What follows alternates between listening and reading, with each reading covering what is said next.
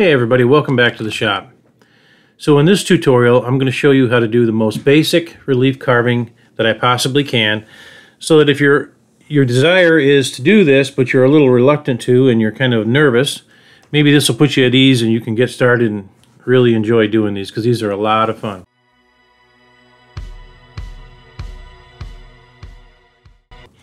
Now I've got a piece of cedar wood out there in the shop that I'm going to use, and it may not carve correctly, but the point of this video is to show you how to do it. Now I would recommend using something like black walnut, cherry, or maple, but I really like cedar, so we're going to give that a shot. But back to the tutorial. I'm going to start with an 8x8 piece of wood, or a project 8x8. I'm going to put the origin in the center. We're going to click OK. And as always with these tutorials, this is the way that I do it. There's 100 different ways. Doesn't mean that I'm 100% correct or that someone else is 100% correct. But this is the way that I do it, and we're going to keep it simple. Now, my daughter's got some chickens, and she wants a chicken coop built, so I thought it might be fun to make her a relief of a rooster. So the way we do this is we go up here to the top to the two folders. The one with the yellow star, we click on that. And that opens up our relief library. Now we can scroll down through here and pick and choose any one we want, but in this case, as I said, I want a rooster. So to simplify this, where I've got the cursor flashing up here, I'm going to start typing in rooster, and as you can see, he comes up right here. So simply grab this rooster and drag him into your work area. Close this back out. You don't need it any longer.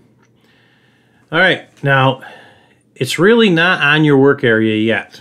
I know it looks like it is, but it isn't. We have to adjust the size, and then we have to do what we call pasting it to the surface.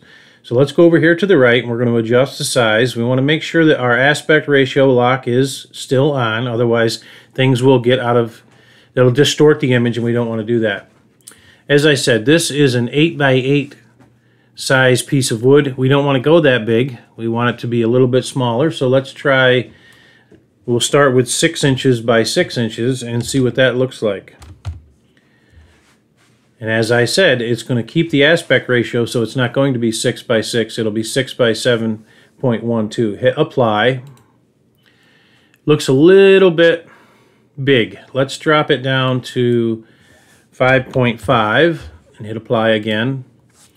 That looks a little more like it. I think we like that.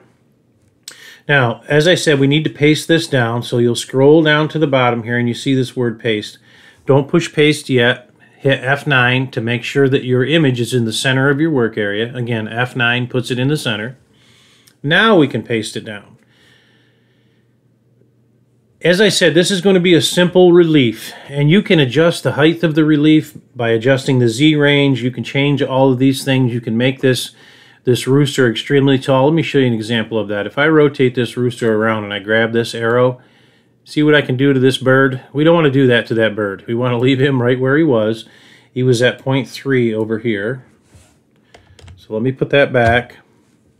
Click on this box here to flip it back to the center.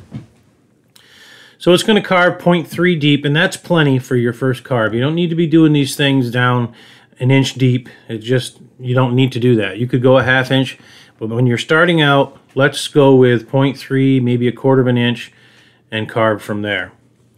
All right, so we've already pasted down. You see that it turns, I did not paste it down, I'm sorry. Click paste, and you'll watch it change. And now you can see that it's that color. That means it is on your work surface. So you can create a border all the way around this bird or any other image at a given distance. Again, we're going to keep this simple, so I'm not going to go into how you do all of those crazy things. But what I do want to do is create a box around the work surface area. So we'll go to the square tool, click in the corner, drag to the right, create the square over here, and that will create the work surface. Go to your cursor up here, your arrow tool, select off of that, and that's just my personal preference, is to select off of everything and then select again. We're going to select the box that we just created. We're going to go to Relief Carving Toolpath up here on the right. Click that. Now, we don't really want to do whole relief. Let's do selected vectors. Go down to Finishing Tool. In this case, I'm going to use a 1/8 inch ball nose. Select that. Raster is perfectly fine, back and forth. That is exactly what we want. A roughing tool, I'm going to use a 1/4 inch end mill. And there's going to be a way you'll get around this switching tools if you don't have the bit setter or Pawn CNC's depth stop collars. And I'll show you that in a moment here. As we roll down, everything looks okay to me. We don't need to change any of these numbers. We don't need to add any ramping for this simple relief. Let's adjust the safe Z height by clicking here. I don't need this thing to raise almost an inch above the work area. It'll take you forever to carve it. So let's do 0.1 as a safe Z. We need to define the material thickness. That piece of cedar I have happens to be 1 inch thick. We're going to click OK. Go down here and give it a name. Not that it's that important, but we'll give it a name anyway. We'll call it the Rooster.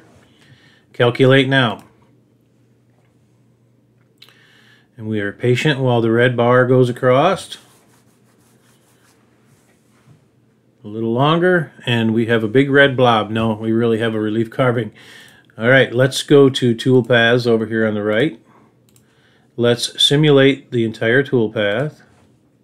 Click simulate. And abracadabra, bing bang boom, we have a rooster. Left click, push the mouse button down, and you can rotate to see you definitely have a bird on that piece of material. So we need to save the tool paths. And this is where, if you don't have a bit setter and you don't have Pawn CNC's collars, I'll leave a link to Pawn CNC in the description below where you can pick them up if you'd like. But let's go down here and save the tool paths. What we want to do is save these as separate tool paths because you're going to have to change the bits and you're going to have to re-zero for Z. So let's go over here to this side and you're going to save tool paths to separate files. Click the top box. You're going to go back over here. Let's rename this to Rooster. You don't want to lose the last file that you did.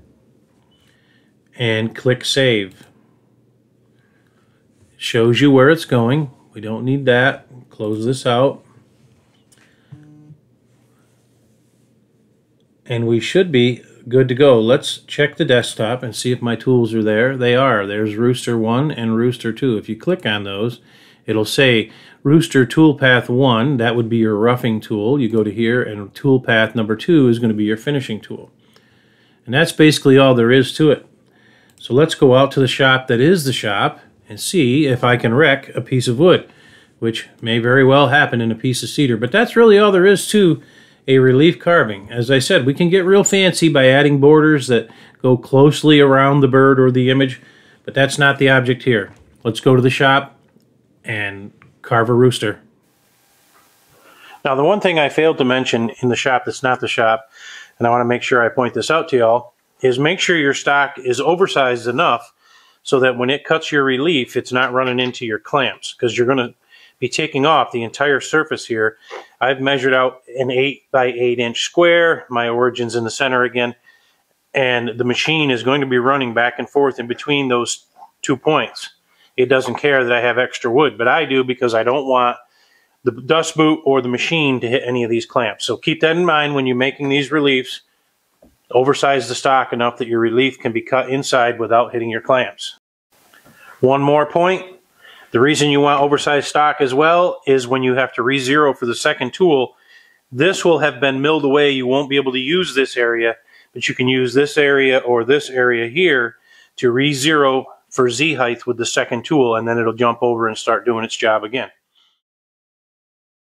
If y'all have stuck with me this far, I really, really appreciate it. I'd also like it if you'd reach down there and click that subscribe button if you haven't already done so. If you think I've earned it anyway. I'm hoping that I've given you a lot of value here, and it helps the channel grow. The subscriptions help us stay in the shop and keep doing what we love doing, which is showing you guys how to do these things and creating these videos. So again, thank you very much, and please subscribe.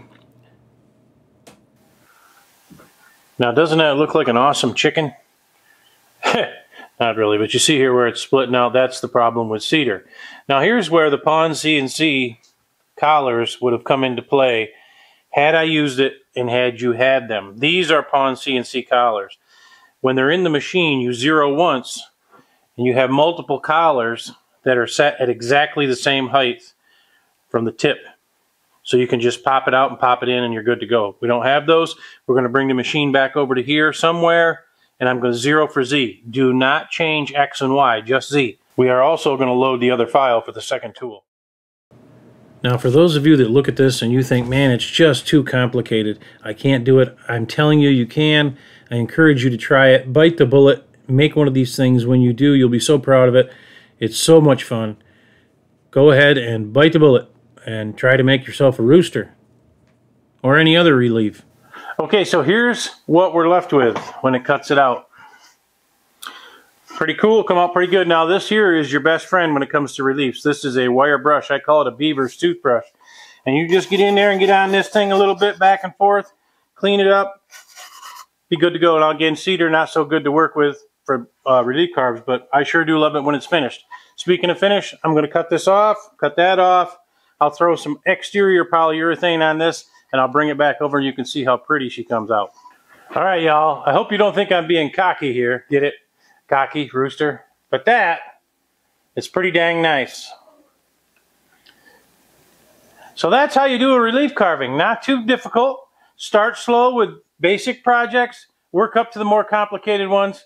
I hope you enjoyed the video. I hope you learned something from it. Please give us a like and a share. Subscribe if you haven't done so already. And as always, I'll catch you on the next one.